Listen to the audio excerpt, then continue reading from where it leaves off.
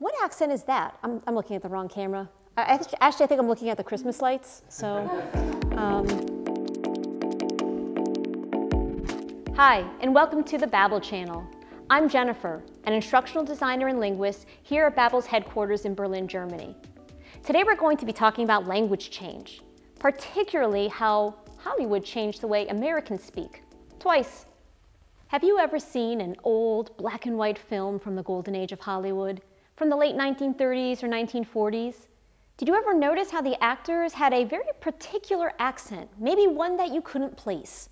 Well, this was a very deliberate and conscious attempt among stage and screen actors to cultivate an accent that wasn't actually spoken as a native accent or a native dialect by any Americans. And this transatlantic accent was something that we saw primarily on stage with actors and also among people who considered themselves to be upper class. And what was very characteristic about this type of accent was that R's were dropped at the end of words and vowels were elongated. So for instance, we didn't drive a car, we drove a car. We didn't dance, we danced. So we see these types of characteristic elements in early Hollywood. And what's interesting about this type of accent was that it was part American and also part what Americans would refer to as standard British, or what British people would probably refer to as received pronunciation. And when people went to the theaters in the 1930s and 1940s and they heard people with this accent, they began to emulate it. And this type of accent started to spread across the country, and it was considered very prestigious. Now, if you ever had an opportunity to listen to some politicians from the 1950s or 1960s, say for instance the Kennedys or the Roosevelts, you would actually hear them using this aristocratic accent. But it was something that we didn't really see anywhere else in the United States.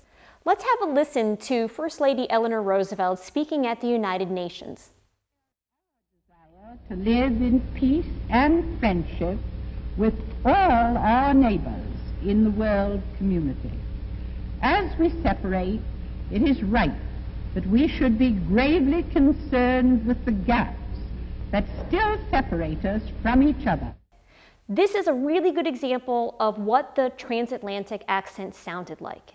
At the end of some of her words, she dropped to the R. So this was a non-rhotic accent.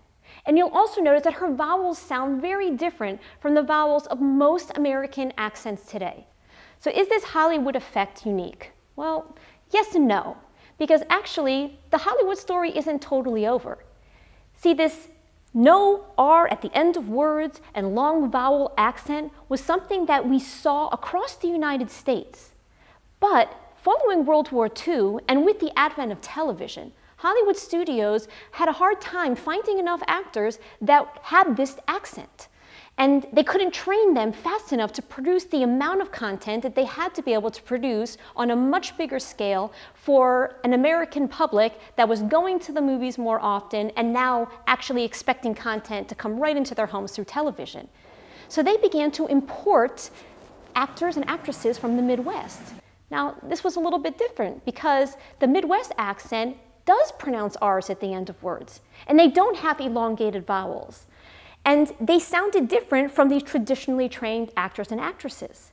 And what we saw in the United States following this wave of new acting talent from the Midwest is that people began to view the R's at the end of words and the shorter vowels as the more glamorous or prestigious variety or accent of English, and they began to emulate that. And so because of Hollywood, we saw a really big shift in the way people pronounced their vowels and the way they pronounced some consonants. But is this type of sound change something that happens in other languages? And does it always happen as quickly as it happened throughout the 1900s in the United States? Well, first of all, sound change does happen regularly in pretty much all languages. And generally speaking, the sound change is very systematic. So it's not arbitrary. We don't see very many examples of sound changes that only occur in a word or a particular environment. We tend to see that happening across many environments. Another example of this is the Great Vowel Shift. And the Great Vowel Shift was actually a very cyclical change in the way vowels were pronounced in English. And so some long vowels moved up, and some very high vowels actually moved down and became diphthongs. In other words, a vowel that actually sounds like two vowels put together.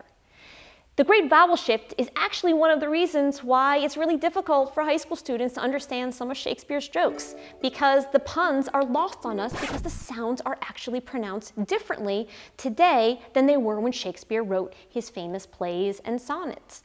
So for instance, we see the celestial body in the sky, that one that comes out at night and sometimes is full and sometimes it's a sliver or a crescent, that used to be pronounced moan. Today, moon. So O changed to U, it raised.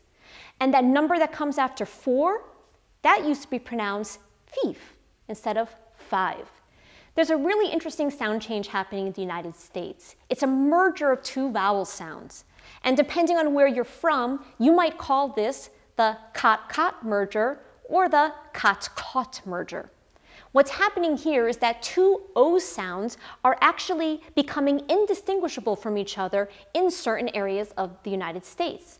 So for people in the Midwest, out to the West Coast, for instance, so almost really about 70% of the United States right now, a cot sounds exactly like the verb caught. Whereas people on the East Coast, maybe not so much in New England, but along the eastern seaboard, they definitely can hear the difference between cot and caught. Now, for people who are caught in the cot-caught merger, they don't even realize that these two sounds are merging in the way they speak. It's unconscious. But sometimes sound change could be conscious. There was a really interesting study done by William Labov in New York City.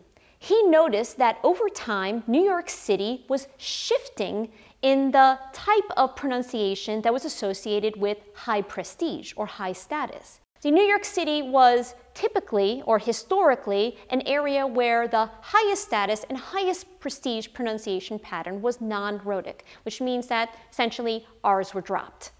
But he noticed over time that more and more people of higher status or higher prestige in the city were pronouncing their R's, and he wasn't quite sure why. He went to 3 different department stores. One was an upper middle class department store, one was a middle class department store, and one was a lower middle class department store. Since he couldn't just ask someone what sound he wanted them to produce, he can't just say, hey, do you pronounce your R's or don't you? He had to get them to produce it naturally. So what he did was he asked a salesperson at each of these department stores, or actually he asked many salespeople at these department stores, for a particular item that was located, of course, on the 4th floor. What he found, unsurprisingly, was that the upper middle class department store pronounced the R's much more frequently than the other 2 department stores. Makes sense because pronunciation of R's, or rhoticism, was starting to become associated with high status and upper class. What was surprising was that it wasn't the middle class department store that had the next highest level or frequency rate of pronunciation of R's, but the lower middle class department store. And what he theorized was that potentially the workers at this lower middle class department store were actually overcompensating. In other words, they recognized in the speech patterns of other people in the city that R's were considered high status, and they actually started to pronounce R's in places that didn't exist. This was indicative of an entire group of people emulating an accent pattern that they associated with high prestige or high status. So what about your experience? Have you ever found yourself pronouncing things differently based on the people you're speaking with or based on the context? Tell me about it in the comments below. I'll see you next time. Don't forget to subscribe.